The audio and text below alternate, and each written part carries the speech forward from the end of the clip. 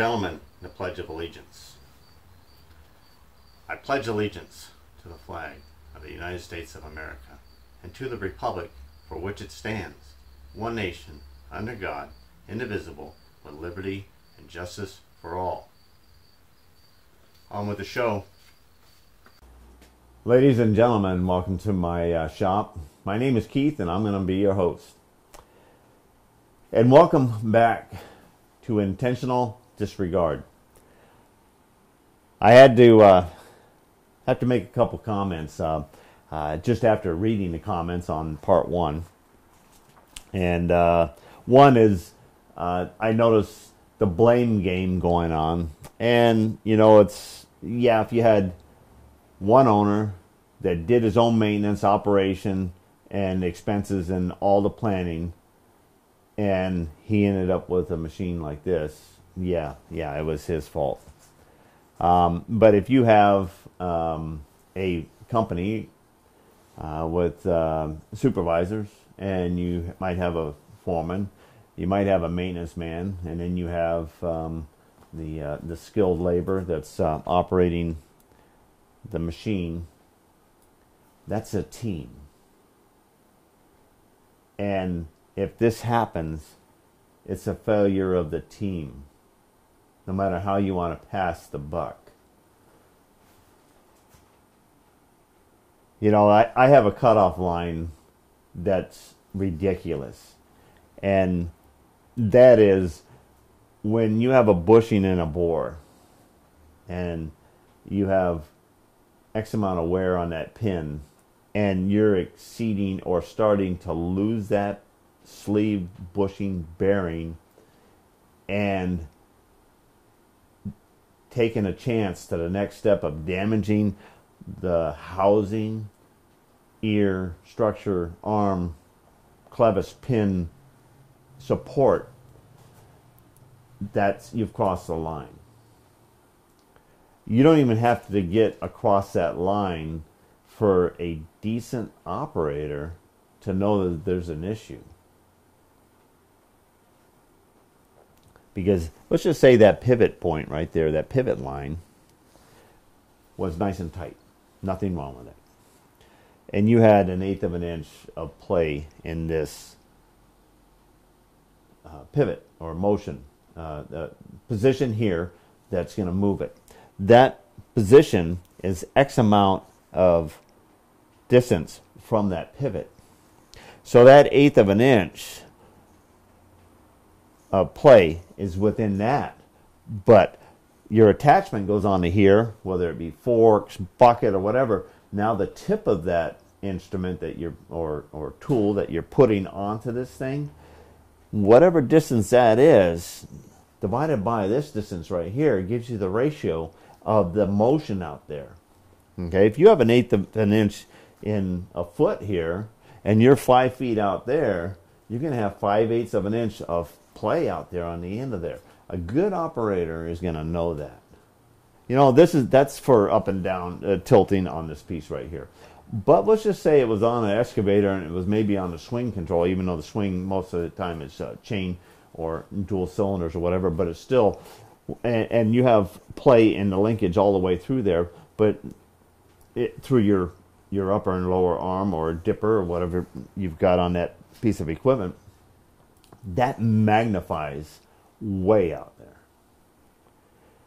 Operator is the first one to know that there is play. From there, he's got people that he's going to report to, and or if he's in charge of all phases of that machine, and it's up to him.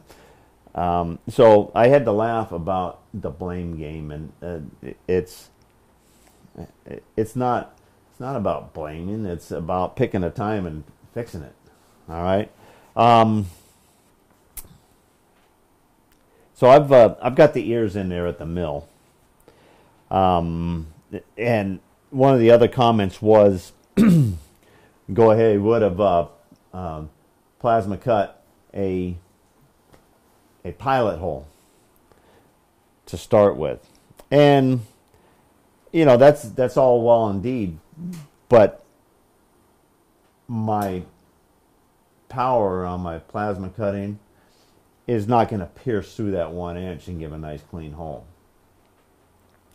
So by just taking and deciding not to do that and go right to drilling, I can stack them up in my nice big drill press in there, and I'll be able to I'll be able to go ahead and put the right size bore right in here. In fact, I'm going to prepare these ears all the way out to where I got the hub on the sides and the bearings pressed in and got the pin fit, and then we're going to be bringing them over, and I'm going to weld them to this and maintain that fit on that pin so that I don't have to line bore these at all. I'm going to manufacture these, then weld them on here, and they'll be usable. That's my plan. All right, I've got my gear set up. I've already got my cutting torch on here. I pulled off my number 3 torch that I use for heat straightening. So I got this on here. I've already cleaned the tip. Now I take a file and I clean the flat, and then I take my tip cleaners, and I mean, everybody has their own way of doing tip cleaning and this and that. But before I put it on the hose, so I just have the one piece right here to hold. And I kind of work my 2 hands right here in front of me, and I use my chest to actually kind of control that. If I don't have that finesse, especially when you get down on the smaller ones right there, I tend to bend these things pretty easy. I don't know. That's what happens to me. Anyhow, torch is ready to go, and my gas is on. Now this is a number 2 cutting tip, number 2-1-101. That's the style and everything else that I run here with my Victors. All right, and I did want to say, this is a new mixing barrel that was given to me, and I finally put it on last year, and it has the arresters built into it. I'm not 100% happy with this mixing barrel, and I think I'm going to be putting back on my 1970s mixing barrel, which has external spark arresters on it, and it doesn't give me any issues at all as far as flow, and I can even run another Rosebud on here without any faulty gas mixing and popping and losing the supply of fuel to the individual torches. Anyway, without going up to a bigger size mixing barrel. But I do notice that the internal spark arresters do restrict flow in this versus the old one. All right, so I got my hood here. I like the face shield because I have prescription glasses, and I progressive, and I have to see what I'm doing, and I can't put on just a standard pair of goggles anymore. I've aged, progressed in age. All right. We're going to have to take this top ear first. I would normally take the bottom one first, so it's out of the way when I go to cut this one here. So we're going to have a little bit of a splash here. I've got ventilation fan that I need to put on. I've got the door open at the other end already. I've got sheet of steel down on here so that the molten metals will drop onto the plate and not pop the concrete, especially this time of year where you got moisture and everything else in there. And I got a shield, this piece of aluminum. I'm going to put it in here so that any splashback is going to come back and not come back, and it's not going to get into my boots, my socks, and or destroy my brand new flannel lined pants. Let's see how we do here. Panels in, fans on. I'm bleed a little acetylene here. Okay, bring in some oxygen.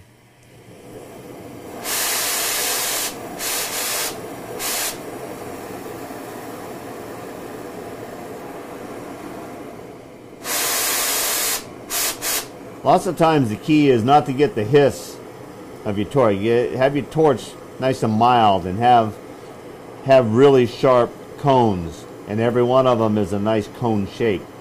Nice and clean tip, no feathering. Alright. Okay, now we're going to put our hood down and we're going to do the final adjustment on our torch.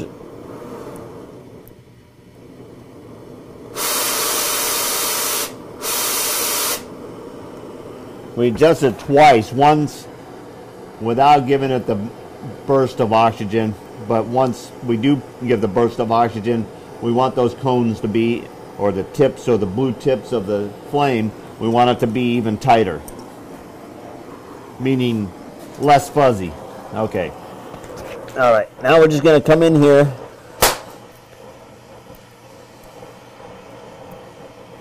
next to the edge here.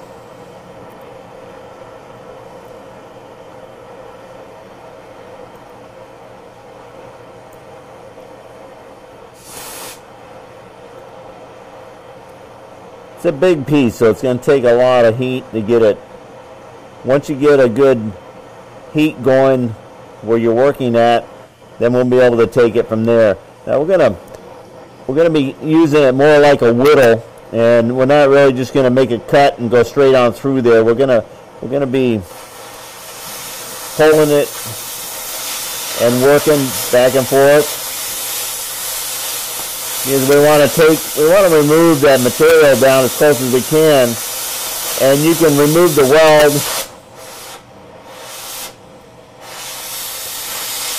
and that one piece without destroying the base metal.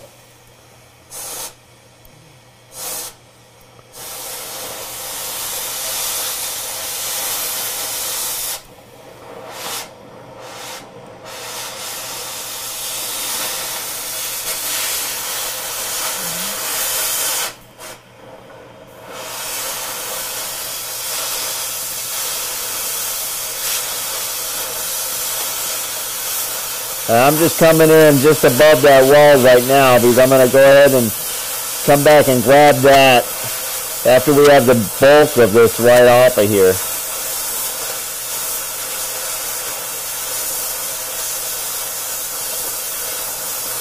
And if you want to see how you're doing, you just bring it on out. We're going to drop that piece off of there and then we'll get a look at what we're doing.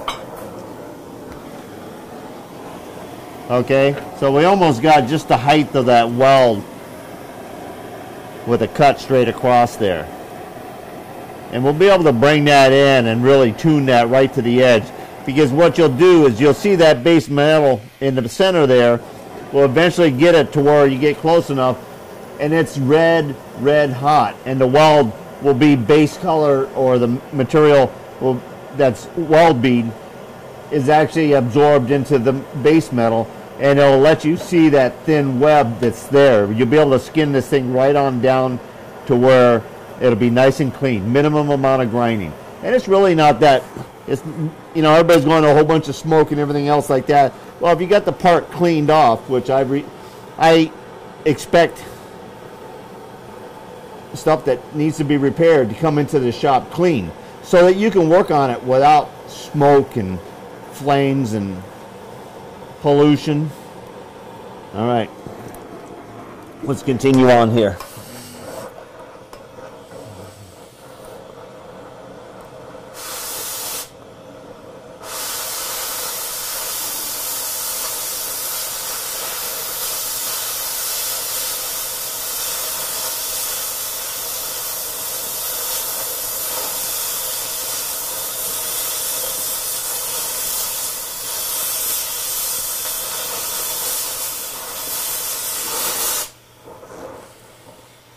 Reposition.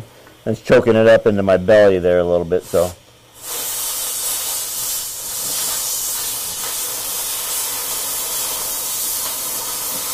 Keeping the angle of your torch is key. Keep it square to where you want. We'll go ahead and we're going to take this piece off of here now. We don't have to see this thing whole. We already know what shape it is.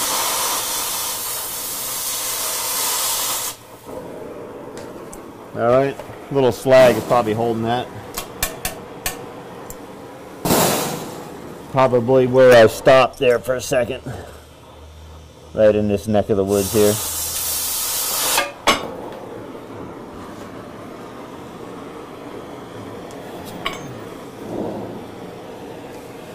All right, we're staying nice and close to it. We're not gouging into the base material or the back of this support here. All right, here we go.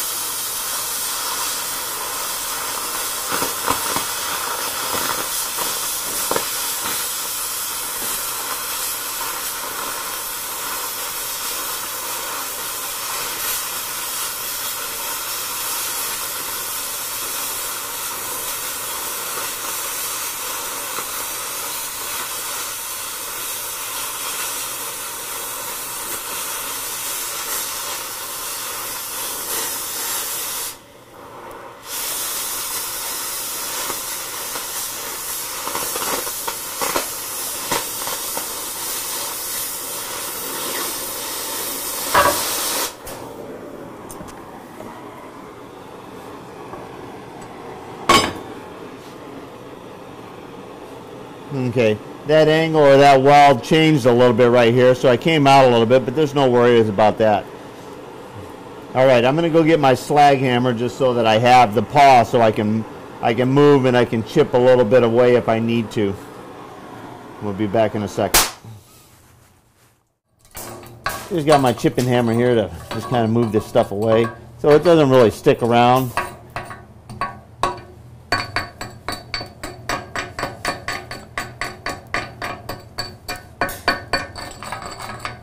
All right.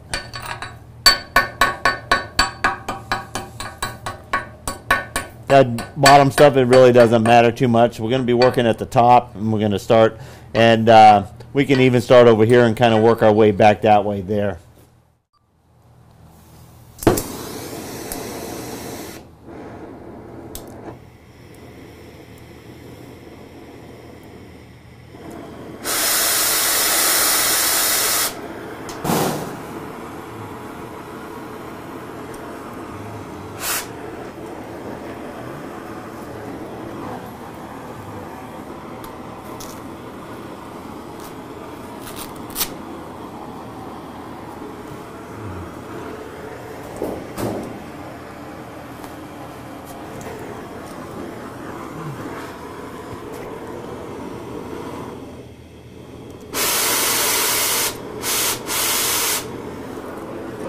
Okay, let's go ahead and we're going to start right here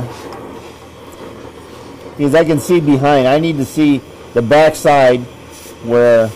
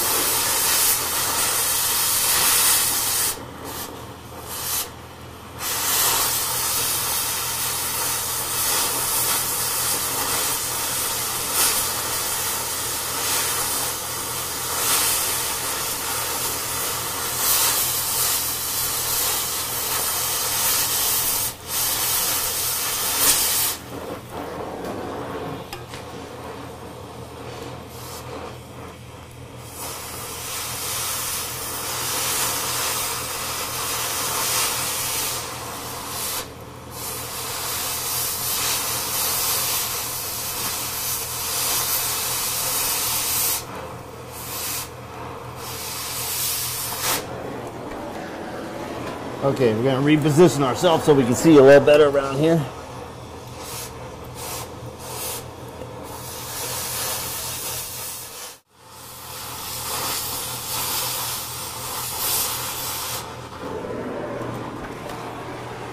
Okay, we're going to chip that off, and then we're going to take that lower one right off of there. We've got this right close there. We have a couple areas right in here where the flames went just a little bit across the top, but I'm sure if we grind or whatever and get some of this out of the way here, it barely put a scar across there. All right, we're ready to take this one here. Now this is where that crack came all the way in here, so we don't know how this is going to affect our cutting this off of here until we get close enough to see what's going on.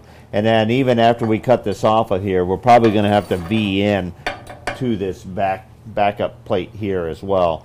And then we're going to be looking at the front surfaces and how flat they are, whether they're dished or not. And then we'll decide if we're going to put some kind of a strong back attachment or something on the other side so that we'll be controlling the flatness of the face of this attachment.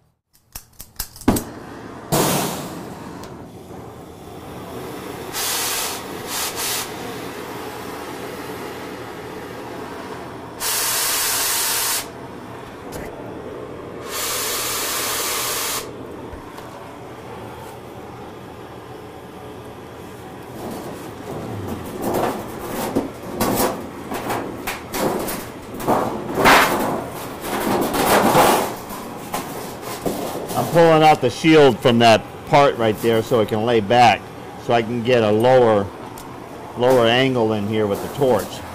Still have a little bit of protection against my toes there. All right, I'm going to do the same thing again. I like coming in here, drawing it back.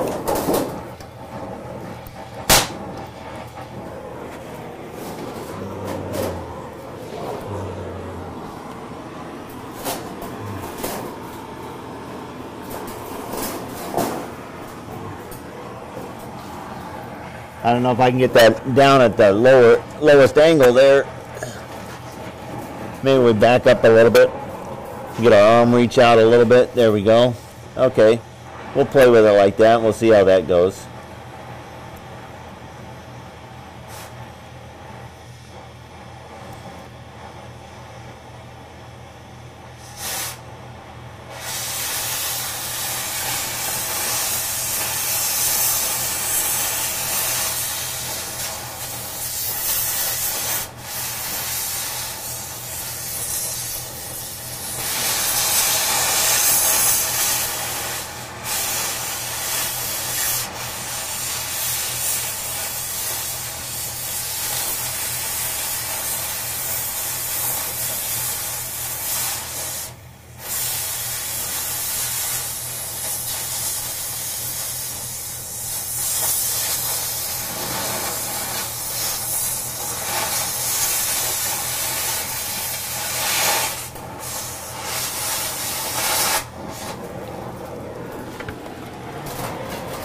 I just wanted to see how much that angle is that I'm taking there, because we got this weld holding out the torch just a little bit more, so I want to make sure that I'm not angling into the body itself. I think I'm going to do away with this shield here, so I can get in here and I can see a little better.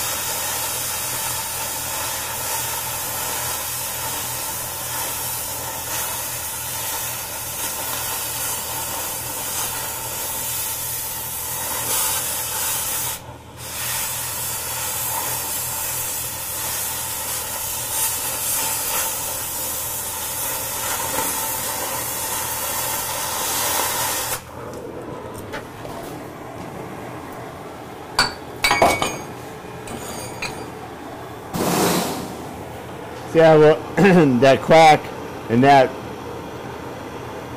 the wall bead's there, but there's that crack. Actually, looks like they tried to fix that crack at one time, and we don't know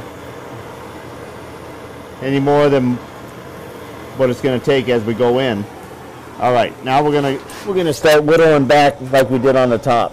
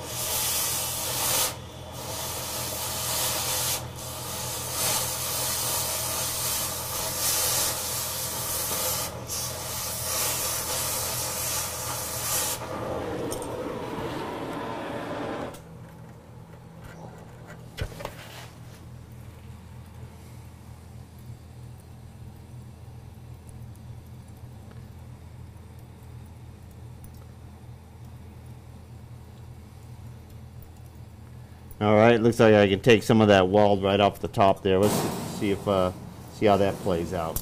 But you notice how it's not really a whole bunch smoky and everything else? Well, that's because it doesn't have a bunch of grease on there to start with.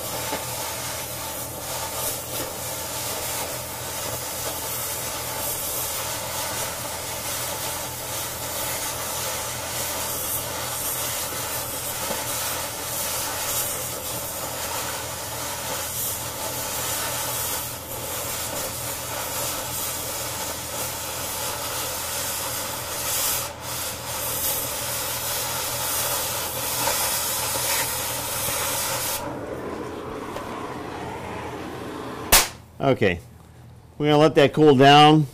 We'll knock off the rest of the slag there. Then we're going to hit it with a grinder and we're going to kind of get a look at it.